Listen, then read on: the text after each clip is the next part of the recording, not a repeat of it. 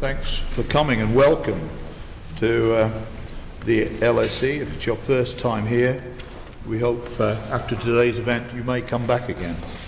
But this evening is a talk, a presentation, plus the opportunity for a discussion in the LSE Works lecture series. This is a series of presentations based on the research work of the LSE to an audience of students and friends of the LSE. The object of the exercise obviously is to highlight some of the things that go on here in an accessible and hopefully interesting way. This is the third series of LSE Works presentation, and this evening's lecture is the first of this year's series. The next series after this, in case this is not quite your cup of tea, is Neighbours, Peers and Educational Achievement, and that will actually be here next week, Thursday the 22nd of January, in the same place.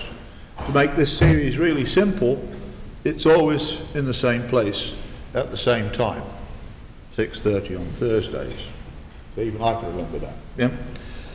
Now, this is my first opportunity to actually be modern and tell you that you can follow tonight's lecture on a hashtag, LSE Works. I think that's Twitter. So apparently they're not twits that do twittering, it's a tweeter. Right? So those tweeters amongst you can happily follow this lecture in that way. So it's a great pleasure for me this evening to introduce actually my colleague. So it's my first opportunity to introduce one of these, but it just turns out that I'm introducing my close colleague and friend, Professor Daniel Ferreira, who's a professor in the Department of Finance, and where he runs the works in corporate governance, and he directs the corporate governance and LSE program, which is a joint initiative, I believe, of the Financial Markets Group and the Law Department here at LSE. So without more ado, since you're not here to listen to me, I'll start proceedings off, but just before we begin, let me tell you the rules, because I'm a very rules type person. Okay, so Daniel's going to speak for roughly 45 minutes, and then you'll have an opportunity to ask him questions and engage with him for roughly 45 minutes, and then we'll bring the proceedings to an end. And hopefully at the end of all of this you'll have learned something. So Daniel, the floor is yours. I'm going to go and sit down here. I'll be back in 45 minutes.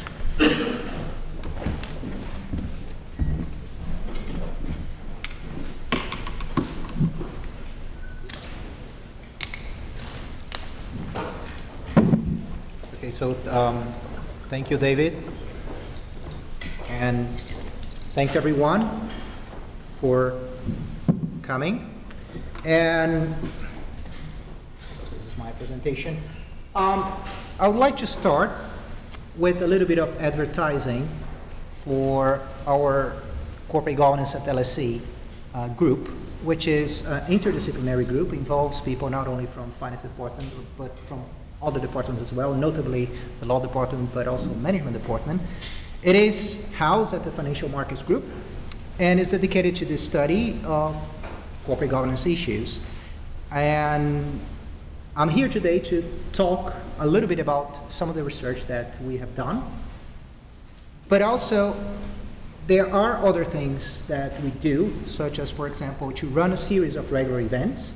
So I would like to encourage you, in particular, to check out our corporate governance research debates, which has a lot of interesting things coming up. So if you're interested to learn more about us, please check our website. And if you want to be in the mailing list, send us an email. And now, let me start. So the title of this presentation is Corporate Boards, Myths and Facts. So I thought it would be appropriate if I first defined what I meant by myth and fact. So this is my definition of myth. Myth is what I think is false. And accordingly, a fact is what I think is true. Okay? So unfortunately, these are not universal definitions of myth and fact as much as I wish them to be. So perhaps a more accurate title for the presentation today should have been Corporate Boards, things that I think are false and things that I think are true. But I've chosen the catchier title, Myths and Facts. So joking aside, what I will refer to as myths in this presentation would be claims that are mostly backed by little or no evidence, or at least in my view, by highly selective and academically suspicious evidence. And the facts will be things that are backed by evidence that I think most of us would agree that is credible evidence. Okay. Now, I just want to say one more thing about the use of evidence in this presentation. I will refer to evidence in this presentation in a very informal way.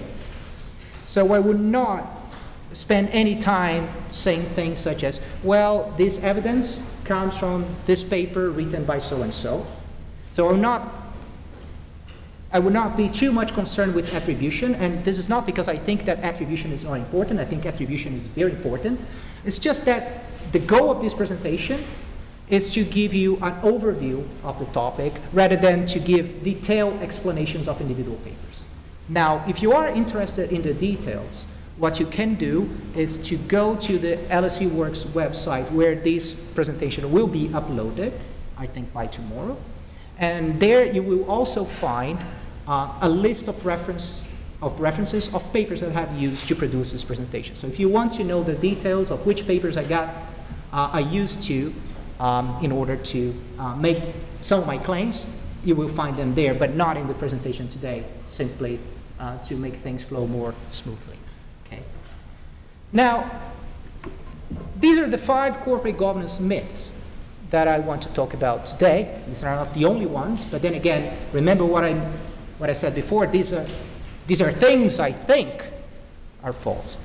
I will explain each of them in detail, but for now, let me just list them so we remember what they are. The first one is what I call the unconstrained managers and helpless owners myth. The number 2 is the idea that boards don't matter. Number 3 is the idea that at least some or most boards behave as if they are lapdogs. So I'll explain what this is later on. Number 4 is the idea that boards should behave as watchdogs. And finally, number 5 is the one-size-fits-all issue. So let me start with myth number 1, the unconstrained managers, helpless owners.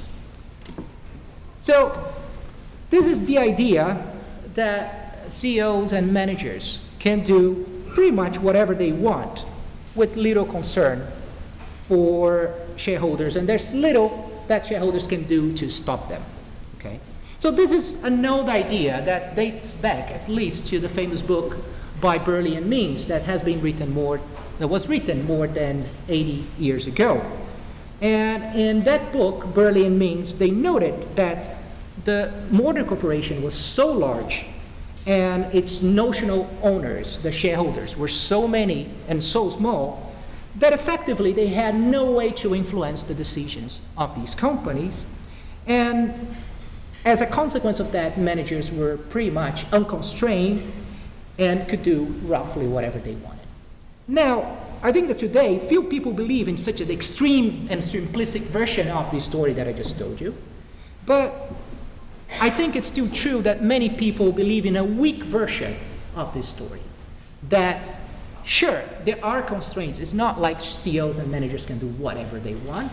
But to a large extent, CEOs can run their companies most of the time with little or no regard for the interests of shareholders. So I think this view is still very prevalent. Okay? So I would claim that this is a myth, and these would be my facts. So the first fact is that although this idea of the separation of ownership and control is clearly correct to a large extent for a number of companies, and especially large companies, and especially, and perhaps the most important companies. It's still the case that most companies around the world are still closely owned and run by the same people, okay, by the same individuals, families, and government. And in such companies, there's really no meaningful distinction between managers and owners, okay? Now, of course, there are other companies, and perhaps the largest companies, perhaps the most important companies, in which there's a significant degree of separation between ownership and control.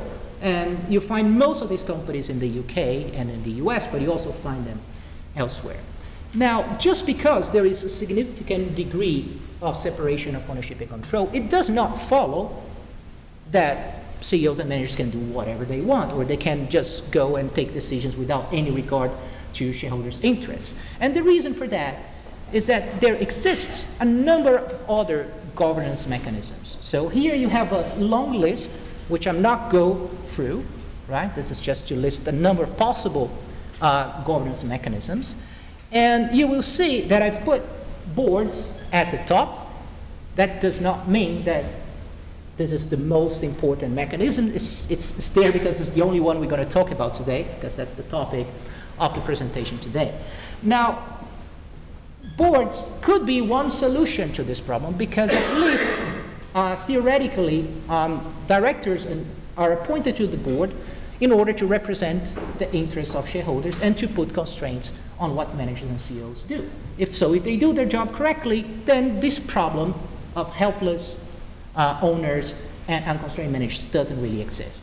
But now, if you look more broadly at the academic evidence, there are many papers written on each of these different governance mechanisms. And in a nutshell, if you look at the evidence as a whole, you find that each of these mechanisms, they have at least some bite. So that's what we have found from the evidence, is that if you study each of these mechanisms in separation, you'll find that they do place significant constraints on managers. So once we take this into account, it becomes very hard to believe in a story in which managers can do pretty much whatever they want and there are not much constraints. If anything, the evidence sort of suggests that there are a lot of different ways in which these governance mechanisms can place constraints on managers.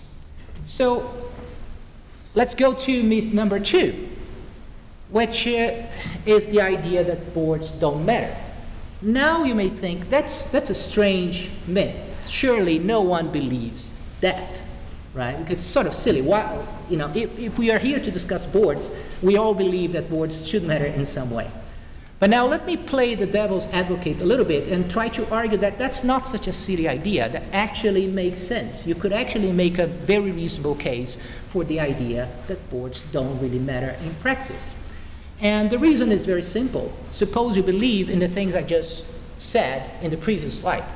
If it is true that there's so many governance mechanisms out there, suppose that some of them are so efficient or so effective that you really have no incremental contribution of boards to the governance of corporations. So for example, suppose that the takeover market is so well developed and so efficient that every time that a CEO is not doing what he or she is supposed to do, and it's in a way running the company to the ground, then the company is going to be taken over by some buyer, and the CEO is going to be replaced. And just because of that, perhaps the CEO will behave in the proper way. And if this works extremely well, maybe we don't need to have boards at all. Maybe boards exist, but just for symbolic reasons. Right? There's nothing really they can do. So I just try to argue that this myth, what I call a myth, is actually not so silly as it sounds. You can come up with a reasonable case for it. Nevertheless, I'm going to claim that this is not true. So I'm going to give you some facts taken from some empirical papers and the corporate governance literature. The first one may sound a bit strange and maybe a bit morbid, but let me tell you what this is. A number of papers have found that sudden deaths of some directors affect stock prices. So, and here, when I mention directors, I'm talking about non-executive directors. So every time I mention directors here, we're talking about non-executive directors most of the time, okay? So what is the idea? Well, in the event of a death of a director, which is a sad event. Still, life goes on, and especially in the stock market, definitely life goes on, okay? So if some investors have the belief that the director that just died was a very good director and is going to be very difficult to replace this director with another director of a similar quality, then it's reasonable to assume that perhaps some of these investors will find that, well, maybe we should sell our shares because this company is not going to be as good as before because it's going to be difficult to replace this particular director. And therefore, the stock price would fall as a consequence of that. So it happens that this seems to be true, at least in some cases. I'm not going to get into the details again, but there are a number of papers showing that those sudden deaths of directors, they have stock market implications. So at least for one thing we know, the boards do matter, that they can affect stock prices, at least when some good director, all of a sudden disappear. Now, a completely different piece of evidence of a completely different nature is the following. Some people have also documented that directors of firms that experience proxy contests find it difficult to obtain additional board appointments. Now, let me first explain what a proxy contest is, okay? Suppose you hold shares in a company, and the time has come for the board to be reelected, or at least for some directors of the board to be reelected. And then the company will send you documents saying, well, these are the directors that we want to reelect. And suppose you are unhappy with them. You don't like these directors. You want to replace them with some other directors. Okay?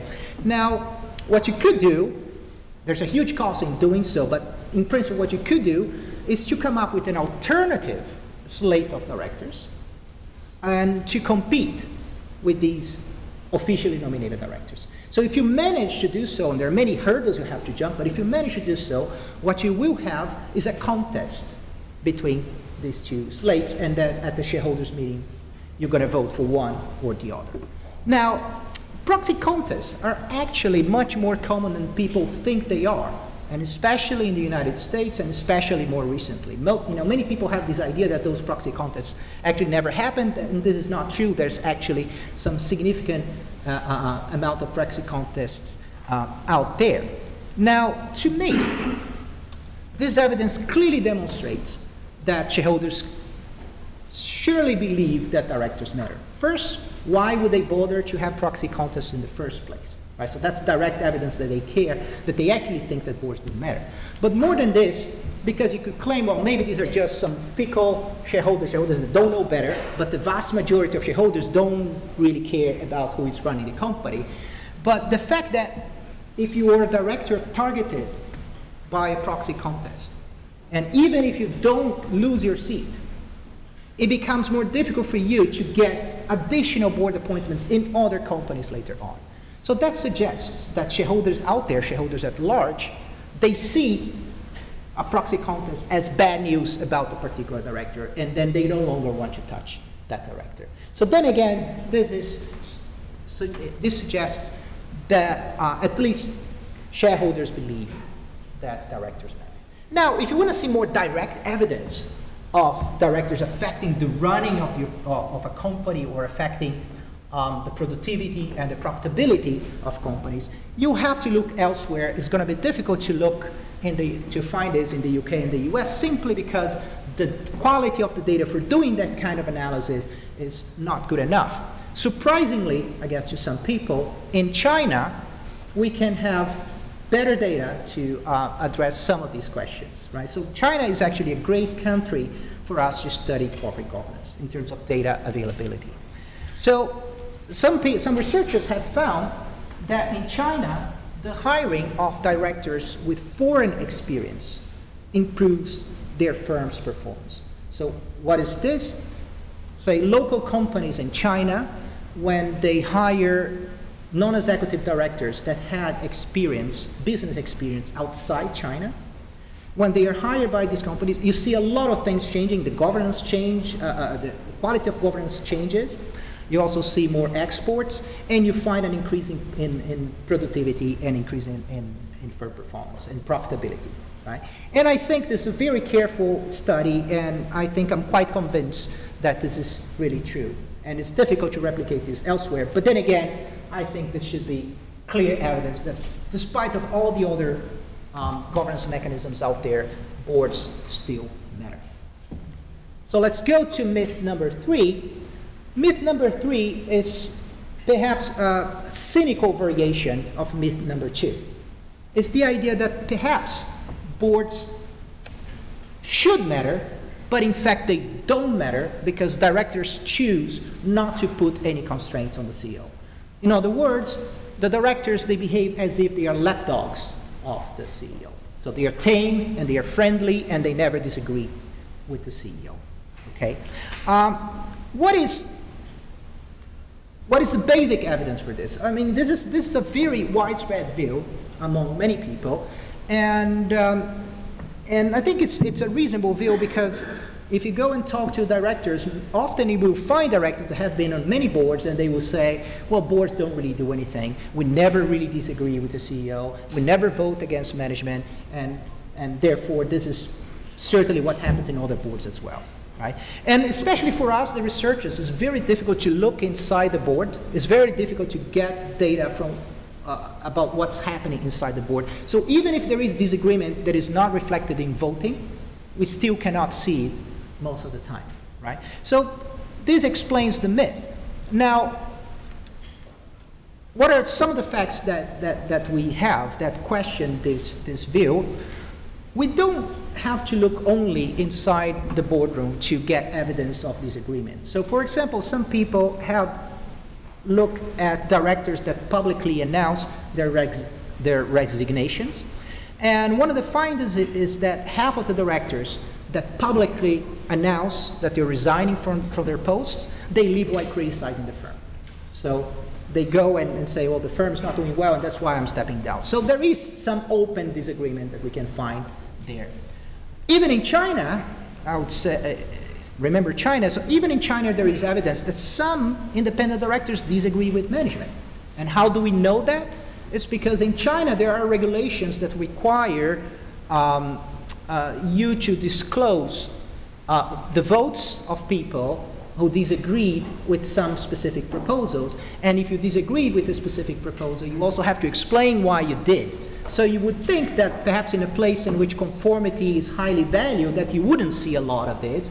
But the fact that you do see some, to me, suggests that, you know, the disagreement is much more widespread than we think. If it happens in China where we can actually see it, surely happens elsewhere as well.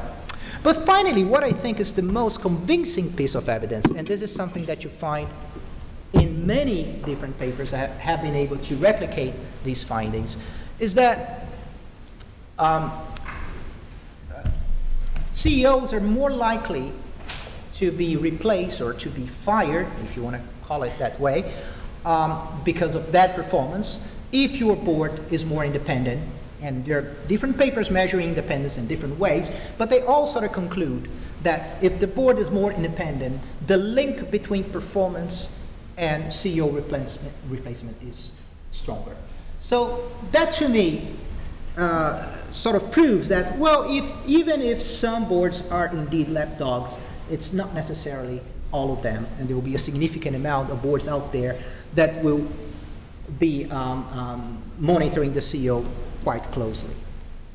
Now, let me go for myth number 4, which is the watchdog board.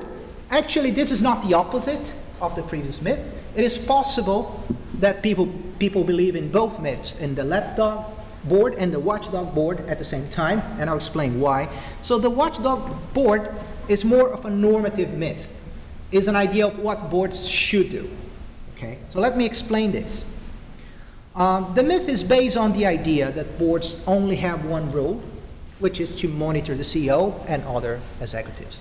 And of course, if that's your only role, you want the board to be as tough as possible, right? Because that's the only thing they do.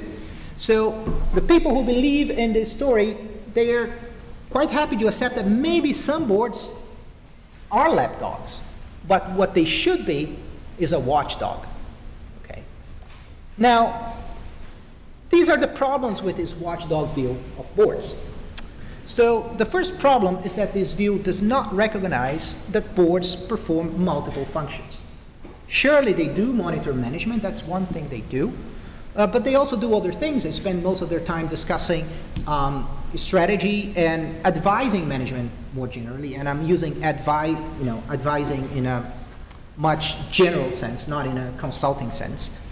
And in some cases, they also provide connections with the external environment. And sometimes you have lawyers on the board, sometimes you have politicians on the board, and it might be useful for different reasons. So that's the first problem. And the second problem, which is related to the first one, is that this view does not recognize that tough monitoring is not always good. Sometimes tough monitoring could be bad. Now, on the basis of this idea, so Renee Adams, my co-author, and I, some time ago, we wrote this paper arguing that these management-friendly boards, or the laptop boards, if you want to call them that way, are sometimes optimal, and especially when the advisory role of boards is very valuable. And in a nutshell, the story is very simple. CEOs have a lot of soft and firm-specific information that is relevant for decision-making, both for monitoring and advising from the point of view of boards. And most non-executive directors will not have this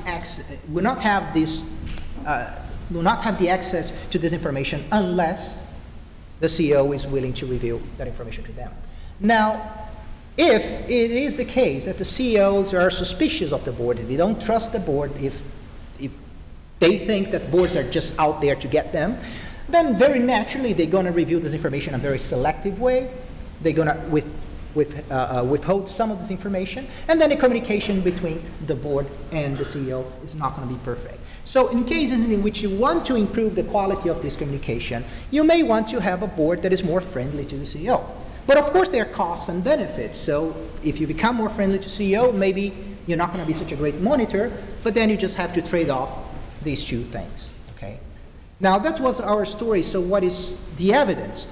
So there's some evidence of this direct mechanism related to communication. There is some evidence that indeed friendship ties between CEOs and directors improve communication, right? So at least it seems to be consistent with the story that we're talking about.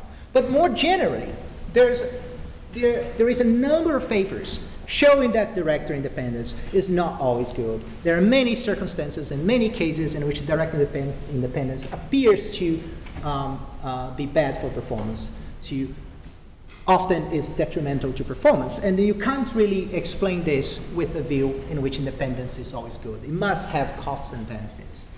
And maybe one of the things that independent boards do too much, which is not necessarily good, is clearly exemplified in a couple of papers that show that CEOs are often fired, for reasons outside their control. So what does that mean? I mean, if stock price is going down, but it's very clear that it's not because of the CEO, it's because of the whole market is going down.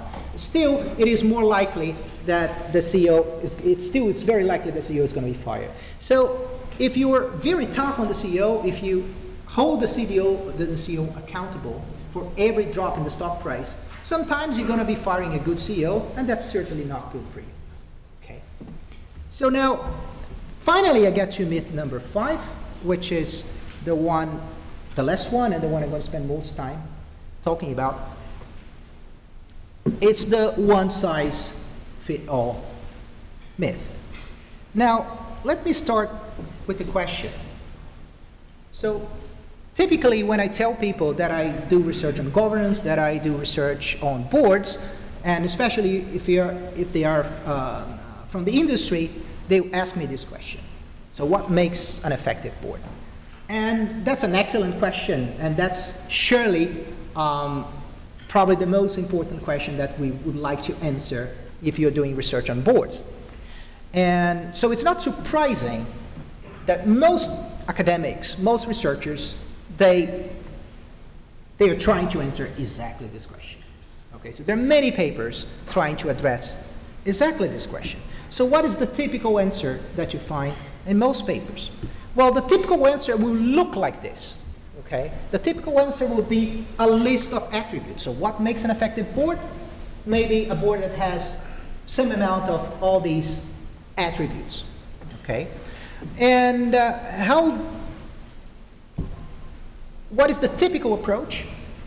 I think the typical approach can be easily explained in the following way. You first decide which characteristic you want to look at. Maybe it's independence, maybe it's board size, or maybe something else. And then you want to see, you conjecture that these may affect the performance of firms. Okay? So they also need data on performance, and you decide what's the best measure of performance. It could be profitability, it could be stock market valuation, or whatever you think is the most appropriate measure of performance. And then you do some statistical analysis in which you regress performance measures on board characteristics, and you find which ones are good and which ones are bad.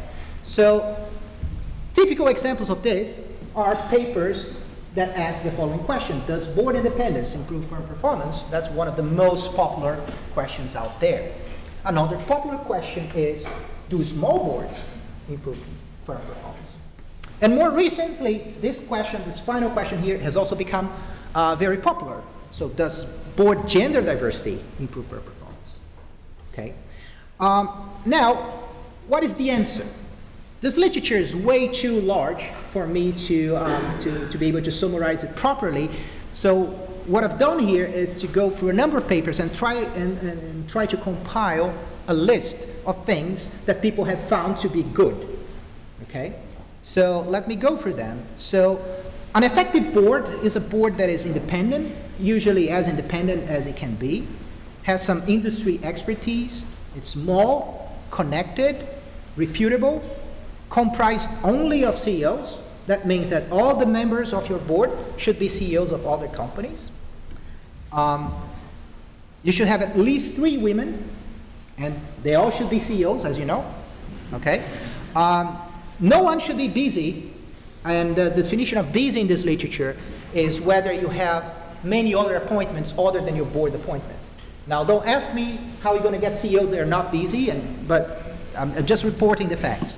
And finally, no foreigners. So that's a big no-no. You should never have a foreigner on your board because that's bad for performance.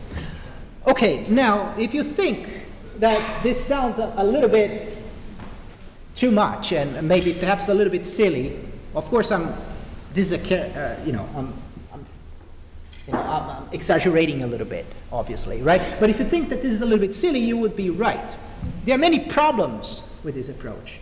So the first thing is that most of these papers are only looking at the benefits of having some of these characteristics, and they don't think about the costs. So for example, even if a small firm could manage to get only CEOs on their board, the question is, this is not easy, so that's going to be very costly even to be able to convince all these people to be on your board.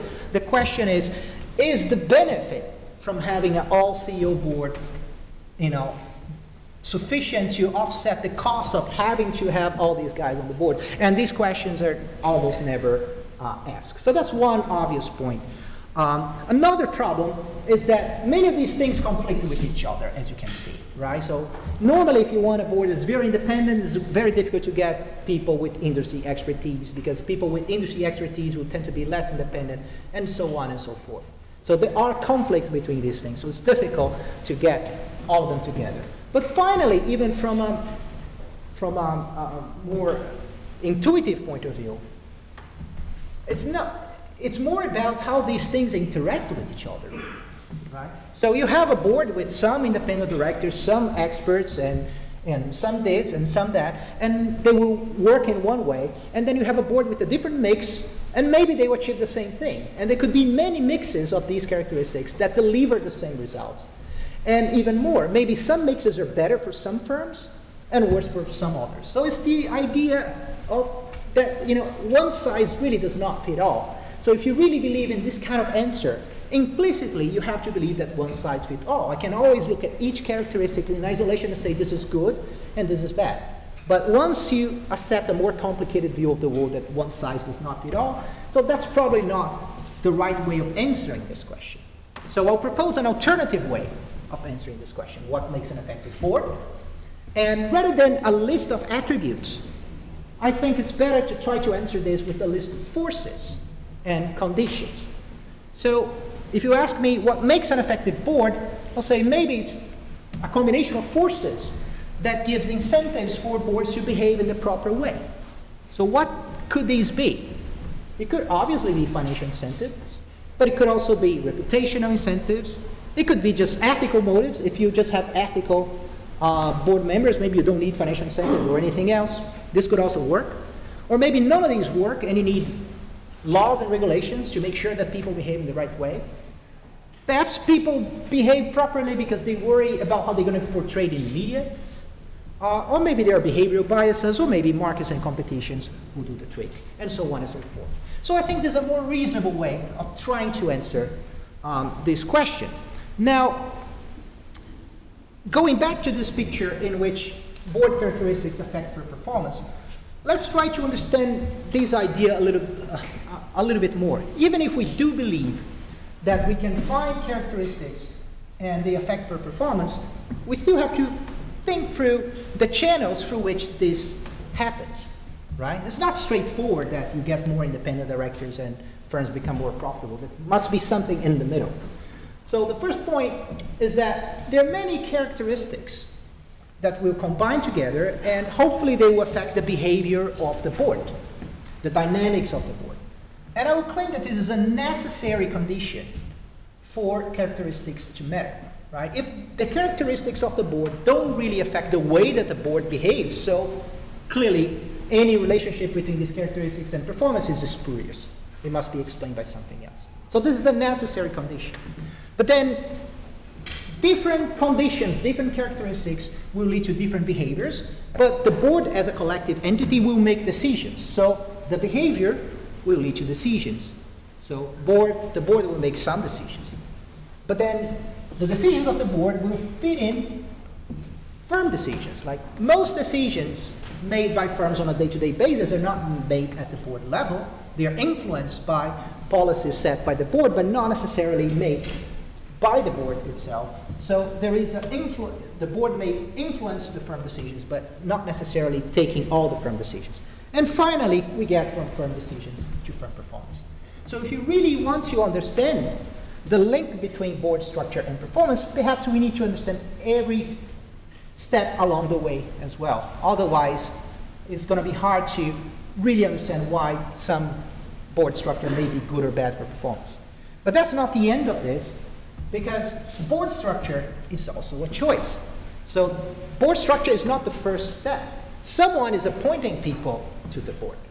Okay? So there are things that affect the selection of board members. So we need to understand those things as well if we want to paint a complete picture. But that's not the end of it, right? So things can get even more complicated because there are things that affect all these particular decisions. I'm just calling them environmental factors. So for example, the legal system. So the legal system will affect who has the right to appoint directors on specific situations, okay? So it will have an effect here, but it will also constrain the decisions that the board can make, you know, what kind of decisions the board can make, what kind of decisions the board cannot make. It would also constrain the decisions of the firm, and it will also directly affect firm performance. Now, if we really want to understand this long arrow, which is what most papers are trying to do, you really have to pay attention to all these complications. And of course, in the literature, some papers do this better than others, right? Some papers do care about all these other things, and some papers do not. Now, I'll try to argue that we should have a closer look at the short arrows, rather than looking at the long arrow first. And I find it surprising that there's not a lot of work done, for example, on the link between board structure and board behavior. At least not the kind of work I'm used to, okay? And to me, I found it surprising because it is a necessary condition for this long arrow that this also has some effect, okay? So again, with my co-author, Renee Adams, we decided to have a look at this. And the first kind of behavior at the board level that we wanted to look at was attendance. So why attendance? Simply because in the United States, you can get very good data on the attendance behavior of individual directors.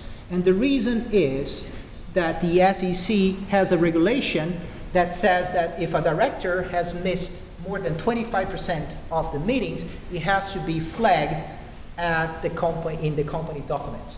So we had looked at this data. We could actually get this data. And we've seen, as you can imagine, most people have good attendance, but there are some people that have serious attendance problems. And then our question was, okay, if a company wanted to increase attendance, so I'm not going to discuss why they want to increase attendance, so this is just a New Yorker cartoon saying that, well, we have enough people to vote on the proposal, but not enough to do the wave. So maybe they want to increase attendance for no reason, just to be able to do the wave after they approve the proposal. But I'm just going to assume that in general, I expect that better attendance is better, right? So if I wanted to improve attendance, what should I do? And us being economists, we thought, well, maybe money, right? Just pay them to attend. Why don't companies just go and pay directors to attend meetings? And we went and looked at the data, and we found out they already did that, right? So in the US, you actually get paid to attend board meetings, which was surprising to us. We didn't know that. And they say, okay, case closed. But then we digged a little bit deeper, and this is the data we used at the time in 2003, but we can update the data more recently. And what we find is that the average board meeting fee was $1,000. And then we say, wait, that's way too low, right? Because these are large companies, these directors are very wealthy individuals. They will not really take this number into account when deciding to show up for a meeting or not, right? So this is just too little to make any of the difference. So we said it can't be financial incentives because they shouldn't care about this, except that they do, right? So that was our surprising finding, and most people didn't believe us, and we didn't believe in our results, but now we are convinced. What we found, just by doing some back-of-the-envelope calculations based on our estimates, that firms that increased their meeting fees by $1,000, say from $1,000 to $2,000, they were able to reduce attendance problems by 10%. And this is our most conservative estimate. So we're like, okay, that's a surprising finding. You know, they not only directors respond to financial incentives, but they respond to very small financial incentives. So that was one interesting finding out of this. And then, but that was the first paper. And then we asked ourselves, what else? You know, okay, so what else could you do to improve attendance, which is not just to increase the meeting fees? And then we found something else. Actually, adding one more female director reduces male director attendance problems exactly by 10% as well. And that was also surprising to us. So it's not saying that female directors, they have better attendance records, which they do. We can always document that. But it's more than this, that by adding one more woman to the board, you actually change the behavior of men. Right? So I don't know exactly why this is the case, but our conclusion was that board directors' attendance behavior is affected both by financial incentives and by social incentives as well, perhaps peer pressure. Now, what is interesting about this is first that once you look at these closer, the shorter arrows, you find some things you had no idea about, I think. It's sort of surprising results. And second, you see there's more than one way of achieving the same result. If I really wanted to, if my goal was to reduce attendance problems, there are two things I can do. I can give you $1,000 more, or I can just add one woman to the board. It will lead to the same thing. Now, if you extrapolate this, you see there are many different ways of getting exactly the same behavior, which again suggests this idea of one size fits all doesn't seem to be true when you look closer at what boards really do. Now, let me give you a second example of another short arrow, now looking at the determinants of board appointments to board characteristics. So who controls appointments? you would think, well, it's either shareholders or maybe the firm itself, maybe the CEO, if the CEO is very powerful. Now, let me give you a different example. And this is, so now this is just an example for now. This I took from Reuters, it's just some news release.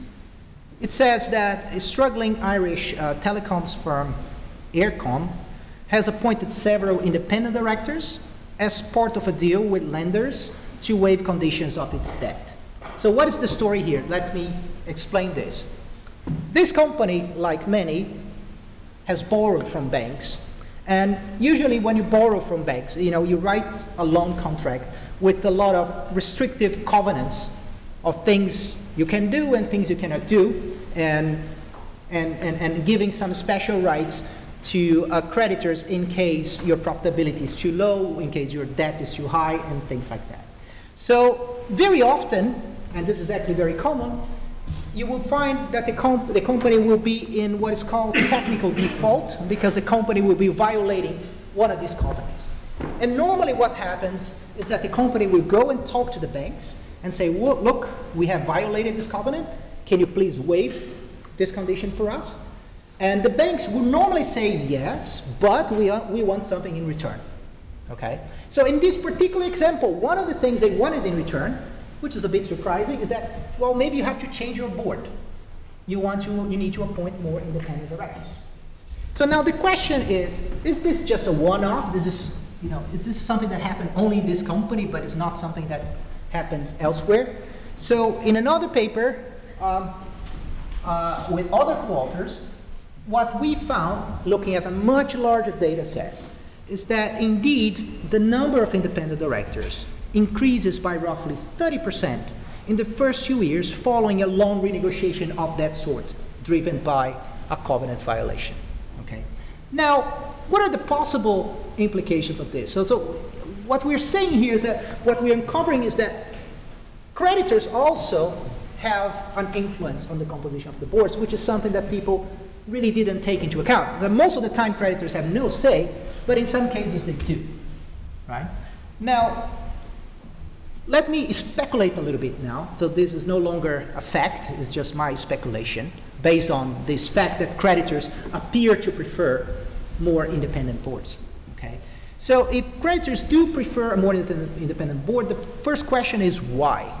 Okay? So one possibility is that independent directors, they tend to be more conservative in the sense that they prefer safer projects. And if this is the case, then it's no mystery why banks prefer independent directors, because what banks want is for firms they lend to be very safe. They don't want them to gamble, to take risks, because they don't benefit from this risk. They actually want the company to have enough cash flow to pay them back. So if this is the case, and if this is the reason why banks prefer independent directors, then it follows that those firms that actually benefit from risk-taking, they shouldn't really have that many independent directors. So the companies that are growing or innovative firms, you know, which would benefit a lot from risk-taking, perhaps they shouldn't have that many independent directors. In fact, the evidence fits that story. I mean, we do know that growing innovative firms have fewer independent directors. I don't know the real reason, right? So again, I'm speculating, but what I'm saying is that by looking at something completely different, I can get a story that can possibly explain and rationalize another interesting fact out there. And let me give you my final example, and then we'll stop. I don't want to give the impression that only short arrows are important, that short arrows is the only way to go. My point is simply that people have focused too much on these long arrows going from board characteristics to firm performance, rather than looking more closely at relationships that are much easier for us to interpret and to understand. Now, it is also possible to do some careful research looking at long arrows. So I'll give you an example of something that we've done here, also at the LSC, linking the determinant of board appointments to firm performance. and to firm decisions. Okay, so now the price we pay is that once we take the long arrow approach, things become more speculative. So we talk more about prediction than actual causation, right? But we can still learn something, and sometimes something very interesting. So let me give you my final example. So what if boards are indeed insulated from shareholder pressure? What if it is very difficult to actually change the board, to replace board members? So how could this be? Again, in the United States, it's very common for firms to have provisions in their charters and bylaws that restrict the ability of shareholders to replace board members. Okay? I'm not going to explain what these are because, you know, there can be many of these restrictions, but it simply makes it difficult and very costly for existing shareholders to replace the existing board members. And what's also true is that those insulation provisions are difficult to remove, and thus they can last for a long time. So we can look at the past and see that those provisions are there and they remain there for many, many years. So what we've done, again with some colleagues from the FMG and from the law department as well, is that we look at commercial banks in the United States previous and during the financial crisis. And in a nutshell, this is what we found. We got data from these provisions in 2003 and classified these banks as being more insulated from shareholder pressure or less insulated from shareholder pressure. So in a nutshell, what we found is that those banks that were more insulated, remember, more insulated means that shareholders have very little say in the company. These banks were less likely to take risks before the crisis. And also, they were 18 percentage points less likely to be bailed out in 2008, 2009. Right? So we found that this was a very surprising result, and many people found it very surprising because if you take the traditional view of governance that, you know, shareholder influence is good, here we're saying that exactly those banks that had more potential for being influenced by shareholders, they took more risks, and they ended up being the ones most likely to be bailed out. Let me finish with a few takeaways. So the takeaways that I want to highlight here are the following. So first, that academic research reveals that boards do matter. Hopefully you're convinced of that. But more importantly is that they matter in subtle and often surprising ways. So I chosen just very few examples, but I chosen examples that hopefully they were not too obvious and they were a little bit surprising to at least to some of you. And furthermore, I think there's enough evidence that directors do perform multiple roles. They are not there just to monitor managers. And consequently, the friendly boards are not always bad. Sometimes they are bad, sometimes they are not bad.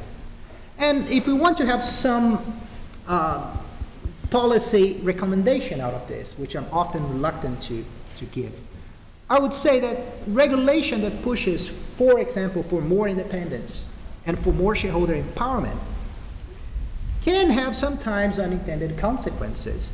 As the financial crisis has revealed, exactly those banks that were more insulated from shareholder pressure, they sort of did better during the financial crisis. So if we really believe that there is no one-size-fits-all policy that should be imposed on all boards, we should be very careful when we push for types of one-size-fits-all policy proposals. So that's it. Thank you.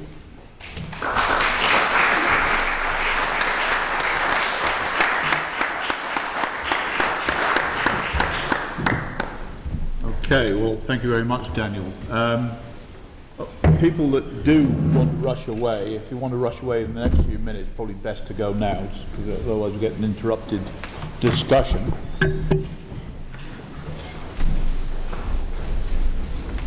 Hopefully not too many of you. It's okay. So what I'm going to do now is take questions. I'm just going to take them one at a time, rather than batches. But in asking your question, perhaps you can identify who you are, and try to keep your questions relatively brief, and we'll take them there. So, Sir Geoffrey. My name is Geoffrey Owen. Oh, thanks. Geoffrey Owen, LSE. You mentioned, I think, earlier in your talk how difficult it is to find out what happens inside a board, because the minutes aren't published, so on and so on. Now, there have been a number of cases in the UK, and I'm sure in other places, where boards have taken very bad decisions, or companies have taken very bad decisions approved by the boards. One thinks of Tesco going into the United States, or Royal Bank of Scotland buying the Dutch bank. Now, wouldn't it be possible for academic researchers, not perhaps in the immediate aftermath of such disasters, but maybe after a few years have elapsed, to interview the directors who participated in those decisions and ask them how these decisions were taken? Wouldn't an interview-based approach to the way boards behave at any rate supplement the more kind of data-driven approach which you and your colleagues have done? Or is that something that academics don't do? Okay, so I couldn't agree more. I think that the type of qualitative research that you are suggesting, first, it does exist already, right? So it's not what we do most of the time because of our being economists. That's not our comparative advantage, but it does happen a lot, and I personally think that it is indeed very useful, and it complements the kind of research that is more based on large data sets that we do.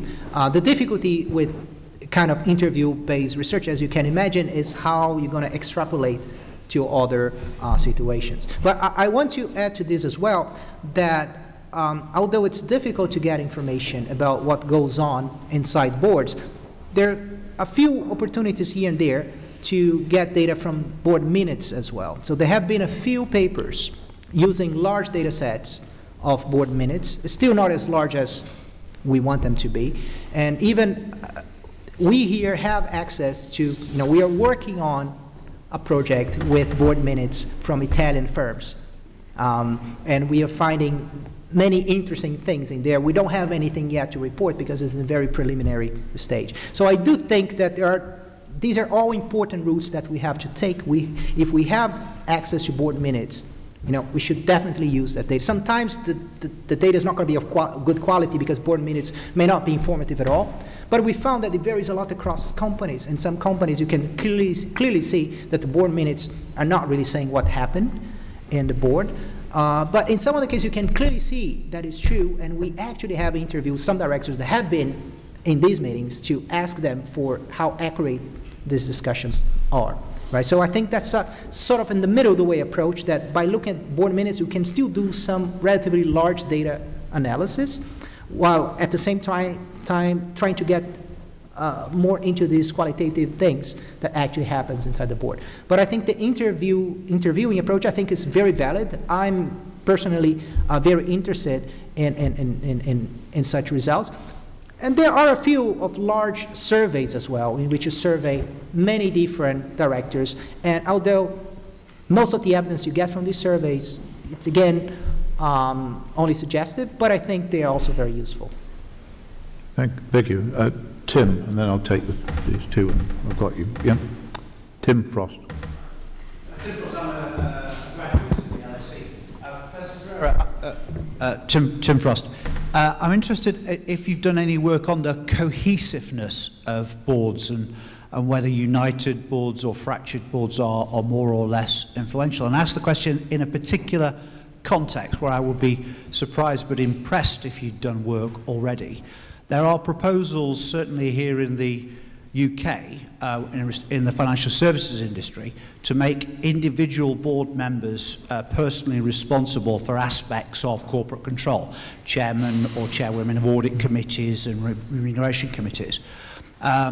How have you done any work that would enable you to express a view on whether or not that would change the dynamics of the board, in that one board director is personally responsible for an aspect of corporate performance, but other directors are not? I guess the short answer is no, I haven't done any research on this question, although it is definitely a very important question to address. I believe there might be a few papers using US data that have looked at some similar things, but not exactly what you just said. The problem with this specific proposal is that it hasn't really happened yet. So unfortunately, the kind of data analysis that we do is always backward looking. You know, we only,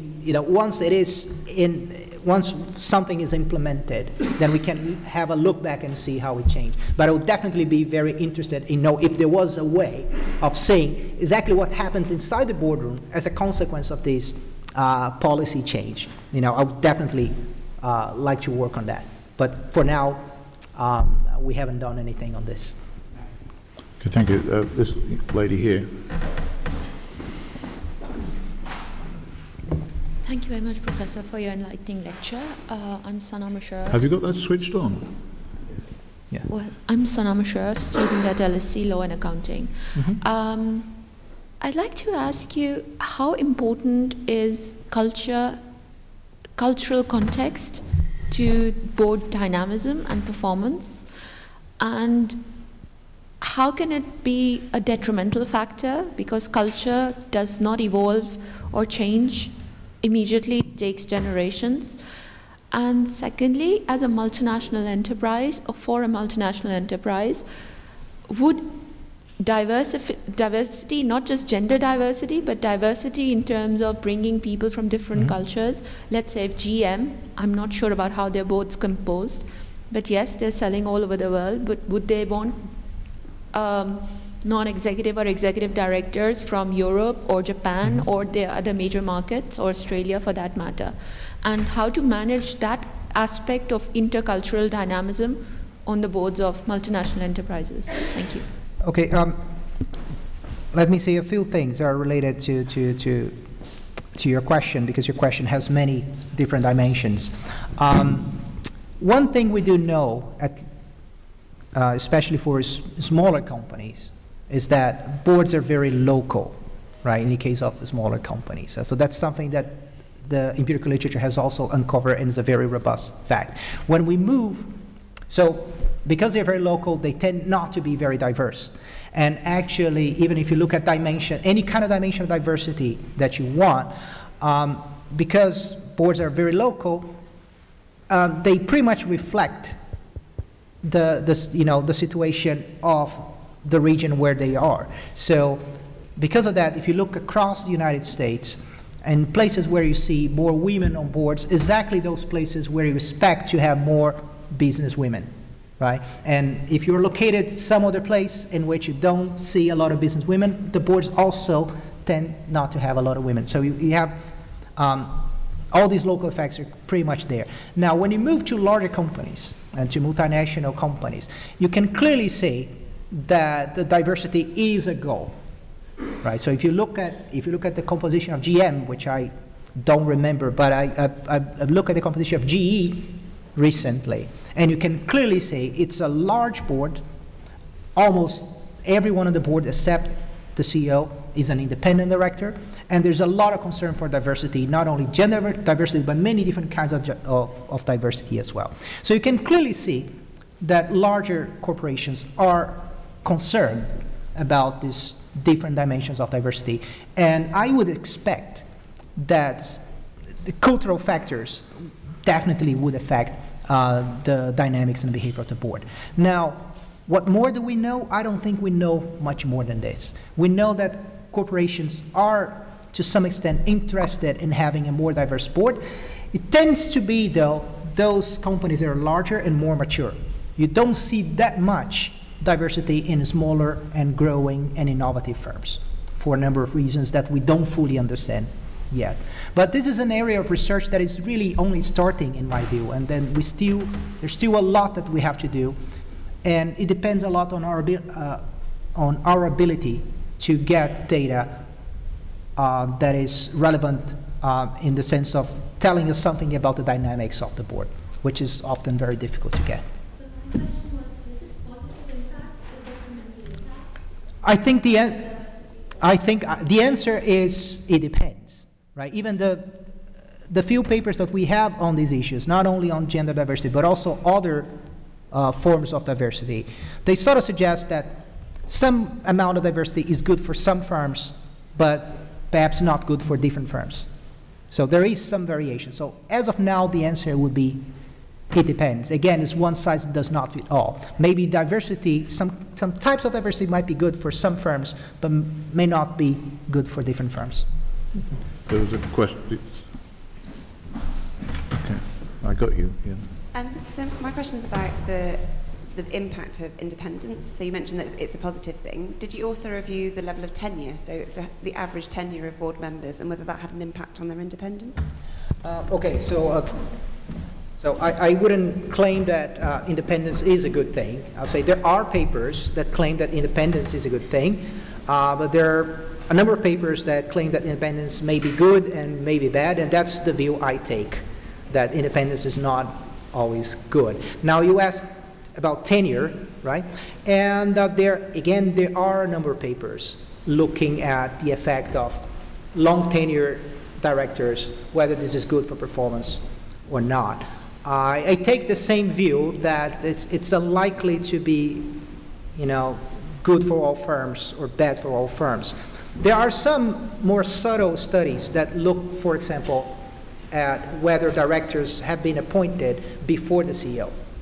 So sometimes a long tenure director may be more independent because he was not appointed by the CEO. And some papers have made a claim that these directors, they tend to be more independent and therefore better, right? So I agree with the first step, with the first conclusion that perhaps these directors are probably more independent because they have not been appointed by the CEO, but not necessarily that makes them better. Maybe that makes them better monitors, and sometimes it's good to have them or not. Yeah. Hi there. Daryl Scheinman, I suppose serial board director and serial entrepreneur. Actually, following on from that question, do you think there's an optimal hiring policy for board directors? Because I've served on a couple of public boards and several smaller company boards. And it would seem that the smaller company boards tend to appoint people who are friends of the CEO or friends of other directors. And they often allow, the allowance for risk-taking is better, but I'm not sure it functions as well as a board because trysts can be formed and so on. And the larger public outfits that I've been on tend to use proxy contests by default after every 3 years, and those boards can function often very well, although of course these public bodies tend not to take as much risk. Is there an optimal way to hire for a board? Okay, so a short answer would be that I think not. I think there is no optimal way, no optimal hiring policy for the board. I think that's probably firm specific. I take your point that perhaps smaller companies, they tend to hire directors who are just friends with the CEO, right? And therefore, they are probably not very strong monitors. I'm not sure whether this is always a bad thing for smaller companies. So I take the view that perhaps it makes sense for smaller companies, especially those companies in which ownership is not very dispersed and is more concentrated, that the typical corporate governance problems that we care about, maybe they're not so much of an issue in those cases, and what we really want out of the board members is some other role that they function. You may also question that maybe that's not reasonable because if we want to hire those directors because they are going to give us business advice, again, maybe we shouldn't just go for the friends of the CEO. So I take this point as well. But it might also be the case that especially for smaller firms, even if an optimal hiring policy does exist, it's probably a costly one, right? So you need very good HR help and consultants and etc. And maybe only the larger firms can really afford to do that, or can have any hope of getting people with a lot of experience, that because they would only want to serve in the largest companies. So even if there was an optimal director that even the smaller companies would like to get, there's also the question whether they will be able to get these people. And in the absence of these people, maybe the best option available to them is to hire the people they actually know, right? So my answer would be, I'm skeptical that there is an optimal hiring policy, and I wouldn't take the fact that some of the smaller firms just hire their friends as evidence that they're doing something wrong. It could be wrong, I agree, but it's not completely clear to me. Sorry, I think you're first, yeah. Thank you. Roger Barker from the IOD. I just wonder how you reconcile your conclusions with a lot of the big cases of the financial crisis. You know, if you think about, for example, the experience of Fred Goodwin at RBS, or Dick Fuld at Lehman Brothers, or Hank Greenberg at AIG, and you know, there are many other cases. I mean, they all seem to be examples of where the management basically could do exactly what it wanted. You know, these people were so dominant, so hard to question, that they essentially could get their own way. The board didn't seem to make any difference.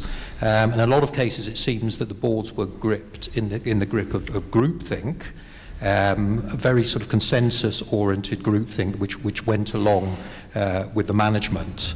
And they they weren't particularly interested in fulfilling a monitoring role. In fact, they were very, you know, friendly sort of boards that didn't want to be a kind of corporate policeman.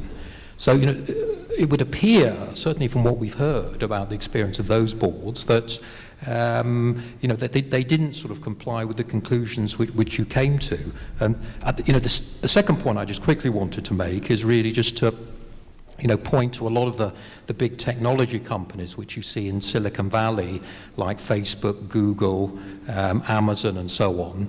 And they actually seem to be trying to block out the influence of shareholders, because, I mean, their argument is they can only innovate and take risks over the longer term if they actually neutralize the impact of shareholders, so that they're not affected by, you know, short-term shareholder pressures. So I just wonder if that also perhaps is a challenge to your fifth conclusion. So these are two excellent questions. I think I do have answers to them, which is good.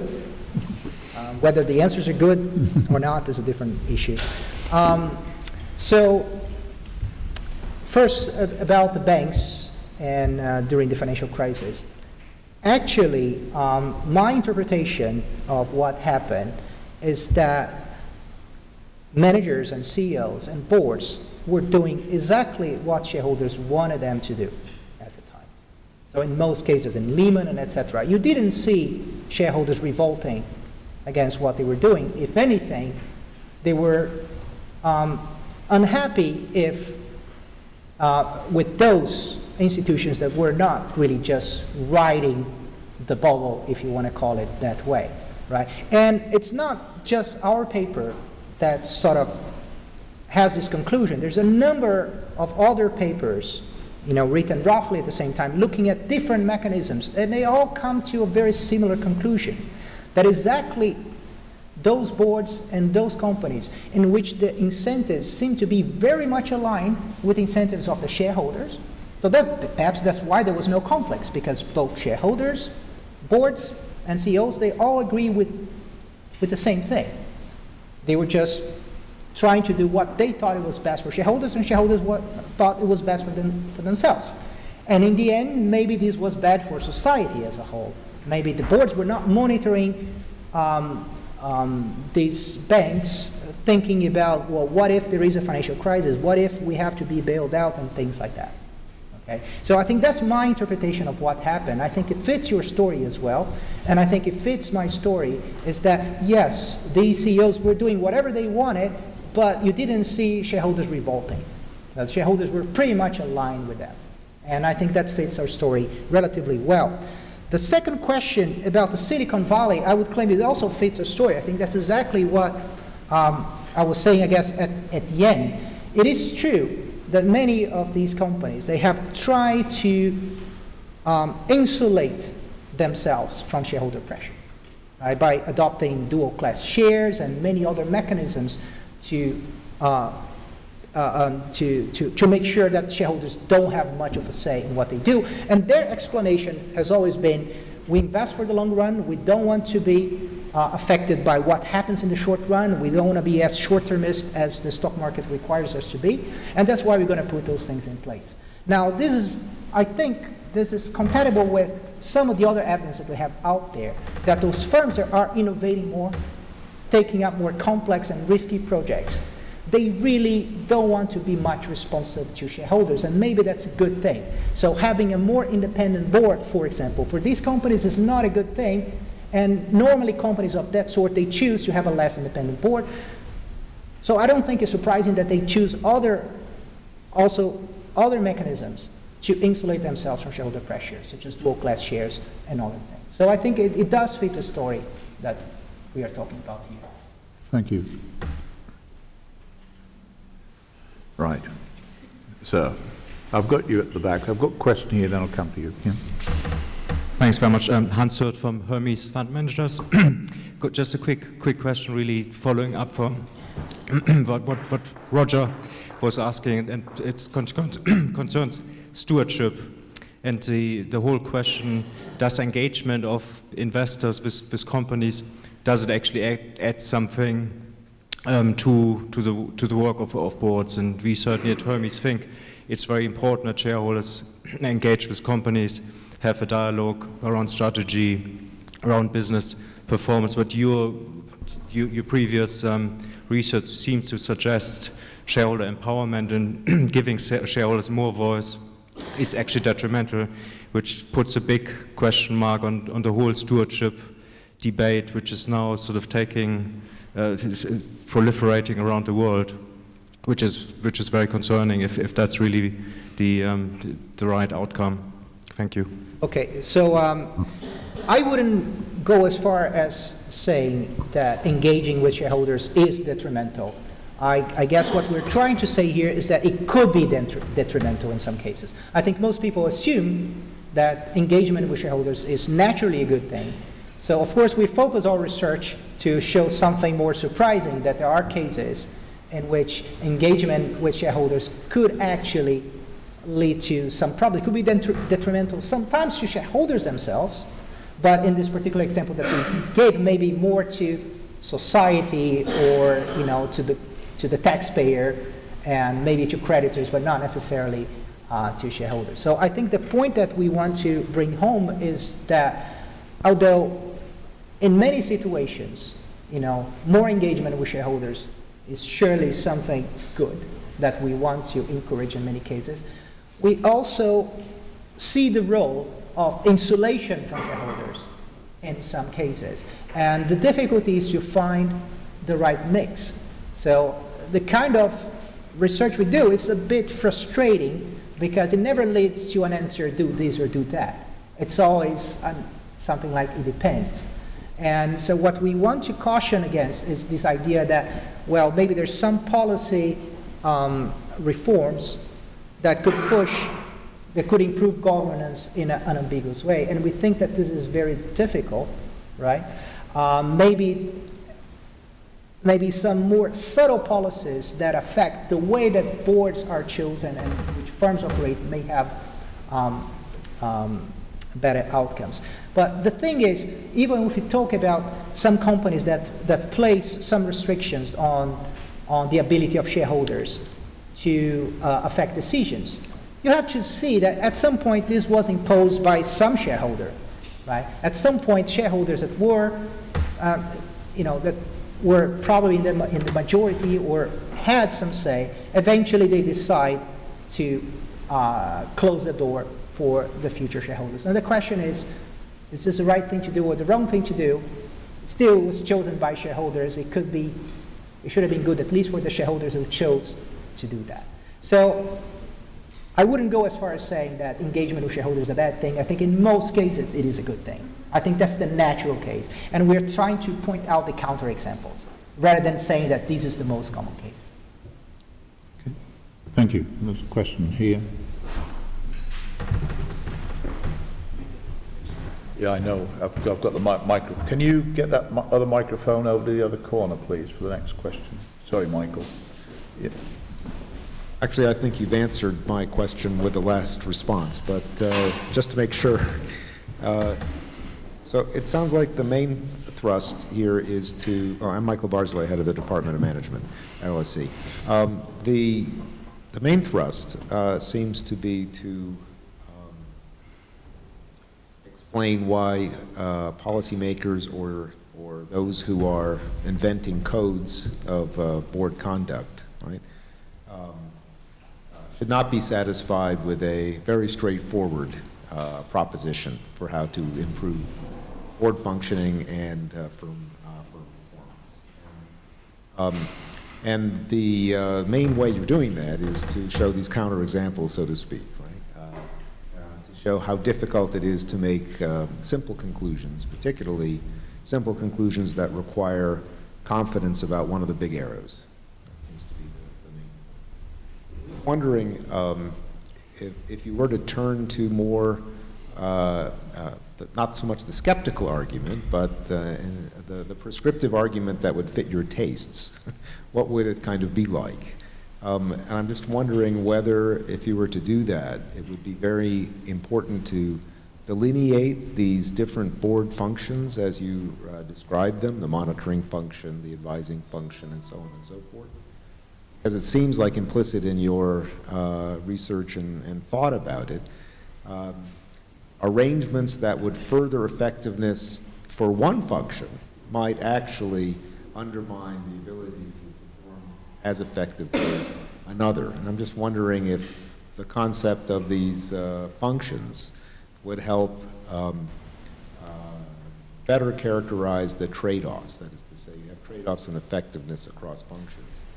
You could identify what are the characteristics, either the designed-in characteristics of the board and how they would tend to favor good effectiveness on one function but undercut the effectiveness on the other. Is that more or less the structure of the thought? And if so, are you planning to push that? Well, I think so. I think you put it very well. What I would like to do, if possible, is to understand exactly how the different characteristics or the different structure of a board would affect the behavior of the board in many different dimensions. If I could see all these different characteristics mixing together and affecting the different functions of the board in specific ways, a better understanding of that, then I will be more confident in having some prescriptive solutions, right? So as of now, I think we know so little that, that it's a bit dangerous to have policy proposals that says, well, this characteristic is good, independence is good, and this is bad. I think we know very little about it. So I'm not so skeptical to say that we will never know, and maybe there is no possible policy that will ever make sense. I wouldn't go that far. But I think we have to spend more time looking at the dynamics of the board and how these different characteristics interact with each other and how they affect the different functions of the board. So only after that, I'll be more comfortable with making more prescriptive proposals. It may take a long time. On the other hand, I mean, just to be a bit more optimistic, there are some situations in which you can clearly identify some kind of externality that is very easy to see. And maybe there are things you can do. So I'm a little bit more open to the possibility of some regulation in some industries that are already regulated, such as banking. Okay? So I think our interpretation of our findings is that because banks know and shareholders know they're going to be bailed out, or at least they knew at the time, and there's evidence that they sort of expected to be bailed out anyway, that they were just playing with someone else's money anyway, and they're all aligned to take excessive risks. Now, in situations like that, I will be more than happy, for example, to have proposals in which says that directors in banks or in regulated companies like those should also take into account the interests of creditors or taxpayers when making their decisions. So I wouldn't necessarily oppose to such kind of policies, although I don't know exactly what's going on inside the board. I can clearly see the potential for a specific kind of externality that is created by regulation in the first place and maybe should be fixed by regulation. Far corner. My name is Ina Hałapus. I'm a journalist from a Polish newspaper, and I wanted to ask you if you have observed any kind of differences or some characteristics when it comes to supervisory boards in state-owned companies or in companies where the state has a major stake.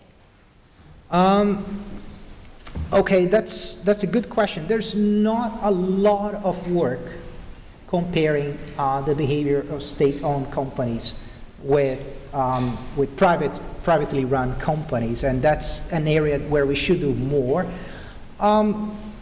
I haven't done work myself on this area. What we do have, we have some papers, and in particular there's an interesting paper looking at state-owned companies in Israel, and where they have very detailed data on board minutes on things they actually do inside the board. Now, what they conclude in that study is that boards don't really do much, that they usually don't disagree with management, and they also don't seem to give much advice. So some of the conclusions of that paper was that, you know, there doesn't seem that boards are doing a lot. My interpretation of the paper is that it doesn't seem like boards of government-run companies in Israel are not doing a lot. I've seen minutes of, as I said, I mentioned, when I look at the Italian companies, though, which are privately run, and I look at their minutes, and it paints a very different picture from what we see in the government-run companies, right? But definitely we still don't have enough work done on comparing the two.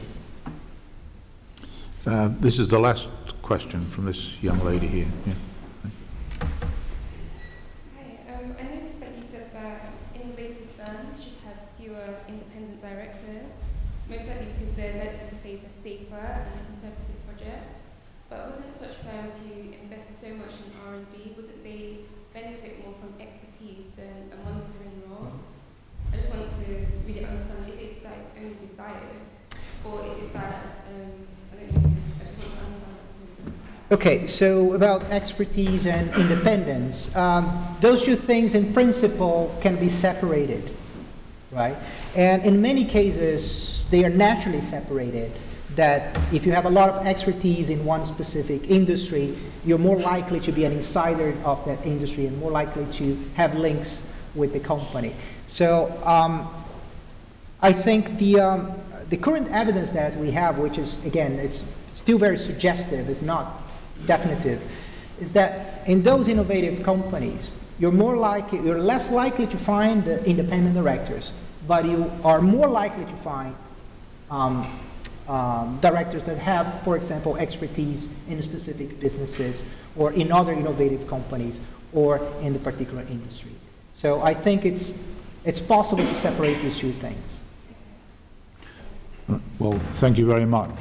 First of all, I'd like to thank you, the audience, for your very good questions and been a lively and interactive audience. So thank you very much.